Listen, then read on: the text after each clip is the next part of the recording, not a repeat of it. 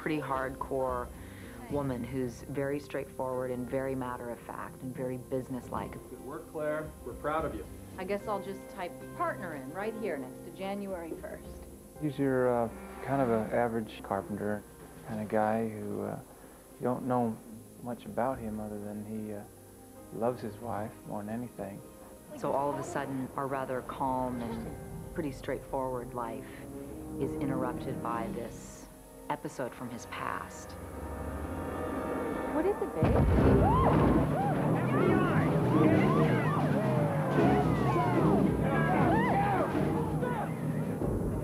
What do you do when everything you know is questioned?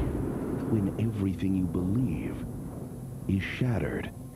And when the person you love may not be who you think?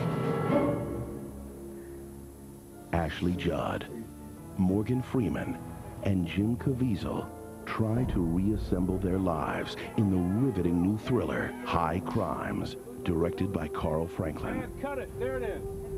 Good.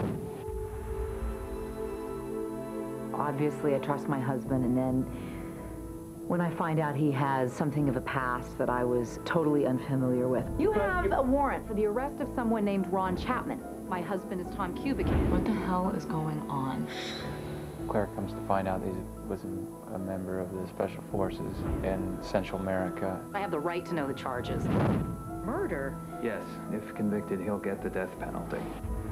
He is blamed for a massacre that occurred there, wrongly accused. I know you didn't kill 9 people. We're gonna fight him, okay? Together. I choose to defend him. But knowing I will need some expert military information, I am led to a former Marine attorney who's played by Morgan Freeman. Are you Charles W. Grimes? Well, don't tell me you need a lawyer, because you are one. He's an ex-Marine. He was a lawyer in the Marine Corps. Military justice is the justice as military music is the music, Mrs. Kubik. Wake up and smell the napalm. He believes in our case, and so he comes on board as my partner. You play by the rules. You do not fight the system. He has a certain contempt for the system. Objection! You could have gotten us thrown off the case. Well, I said you should follow the rules. I'm the wild card. We had 7 eyewitness statements, all IDing Chapman as a shooter. Only 2 of these witnesses for the prosecution are on their list. Now, what happened to the other 5? There's doubt, of course, cast upon the whole structure of command in the Marine Corps and the United States government and the FBI. Haven't you noticed that you've been unlucky lately? I've already survived you once. The real question is, will you survive me? Then, of course, the primary doubt is between her and her husband. Did he do these crimes or not? How do I know who you are? Claire, you're the only one who knows who I am. You're looking for something that's a little bit off the beaten path, something with an edge to it. The other plus, of course, is my chance to work with Ashley again, whom I adore. Their chemistry was so strong in Kiss the Girls, and I think they really enjoy one another. There's still something that's very playful and buddy-like between the 2 of them that, works well.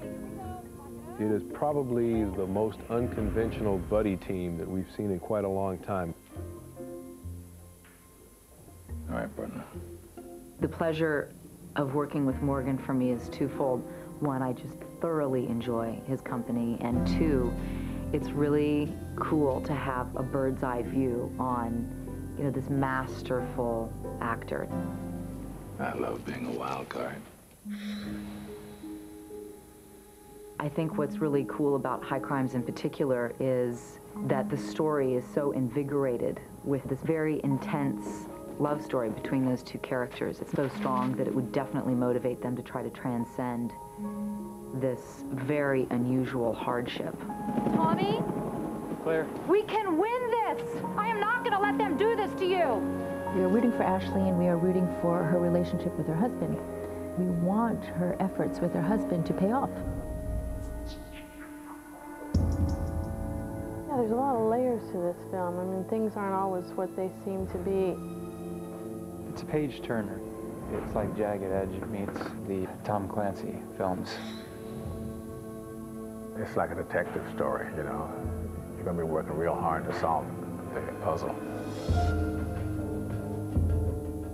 I think that what's different about it is this genuine synthesis between the drama and the thriller.